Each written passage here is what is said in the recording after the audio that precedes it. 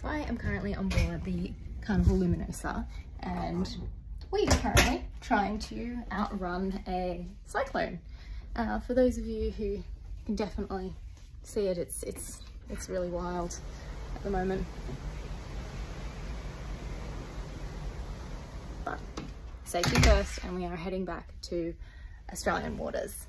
So we did not get to go to any of the islands in Vanuatu or New Caledonia, but it's important that we get out of the way of the oncoming cyclone that is currently forming just sort of east of Queensland.